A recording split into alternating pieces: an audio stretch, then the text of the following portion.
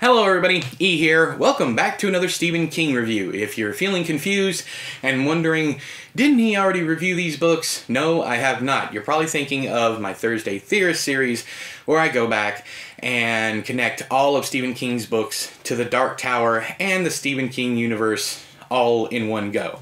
I've done all of his books so far, except for the Dark Tower books and a couple collections. I will be restarting that series to finish up those last few books as soon as I am done with this series, catching up on all the reviews that I have not done because I haven't reviewed the majority of them. But today we are talking about Misery.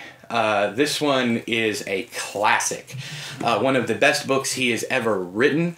It is about an author named Paul Sheldon who gets in a car accident in the snow and is saved by his #1 fan, Annie Wilkes, who is a disgraced nurse turned recluse. And everything goes downhill very, very quickly once Paul realizes that he is not only being taken care of and nursed back to health, but he is also a hostage to this woman.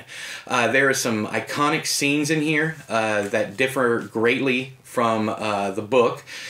In the movie version with Kathy Bates, and I can never remember the actor's name, but Kathy Bates and the guy who plays Paul, in that movie, she uses a sledgehammer with a piece of wood to hobble him. Hobbling is just, breaking or removing the legs so that people cannot walk. So Paul, once he is healed, he isn't going to run away of his own steam. He's going to need his wheelchair or whatever. Hopefully he won't try at all. That's Annie's hope. But in the book, it's actually an axe, which I find the sledgehammer to be far more disturbing than him having his feet chopped off. That's just me, though. I would love to hear what you guys think. Which one is more disturbing down there in the doobly-doo? I know it's more possible that he could walk again with just the breaking, but I don't know why that one disturbed me so much more than the scene in the book. Now, oddly enough, my favorite parts of this book are the parts where he's writing the final Misery novel, or another Misery novel that Annie's making him write, because in the last book he killed off the main character, Misery Chastain. I really liked reading those sections as Paul was writing. I loved all the tension and dread when he's trying to escape. This book is phenomenal. It is one of his shortest books, but it has the biggest punch for the page count, I feel. The only one that I would say is better than this one that is shorter is Dolores Claiborne. Maybe Revival 2 and Pet Sematary. They're all, but this one and Dolores Claiborne are about the same length, while as Revival and Pet Sematary are just a bit bigger. It's definitely his best short book, I feel. Something under, I think it's only like 300 pages. It's something under 400. Yeah, it's only 309 pages in hardcover. And I know Revival is like 400 and Pet Sematary is like 400 also.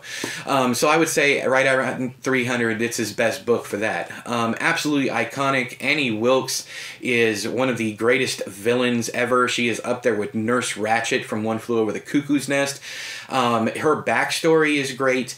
Her and Kathy Bates in the movie, I don't know if she won an Oscar. I don't even know if she was up for an Oscar, but she damn well should have been, It is a fantastic performance. And it's funny because there's a viral video that goes around where this lady comes in screaming about how she wants Paul Sheldon's books because she's his #1 fan, and so many people don't know. They think it's just another Karen outing, another Karen spotting. But it's one of the funnier viral videos because nobody ever lets on that. I think 1 or 2 people in the video are laughing in the background, but nobody ever really lets on that it's all a play, It's all, and I think the woman who did it was actually doing a stage play of Misery, playing Annie Wilkes. I don't know, but I've heard so many rumors about it. I just love that video.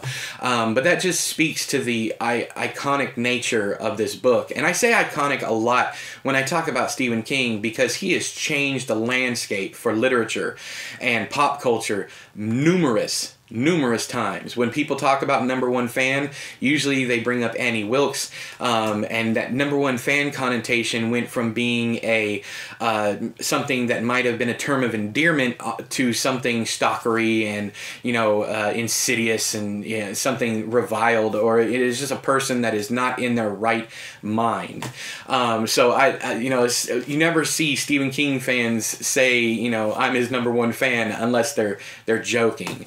But I have had people tell me, you know, I'm your number one fan, but don't worry, I'm not gonna, you know, chop your legs off and keep you locked in a basement. You know, things like that. That's why I call so much of Stephen King's work iconic, because it is, like I said, it's changed the landscape of pop culture numerous times. But have you read Misery? I would love to hear from you down there in the doobly-doo, whether or not you loved it, you hated it, you felt meh about it. But if you felt any of those things, please tell me in detail why you felt that way so that we can have a discussion.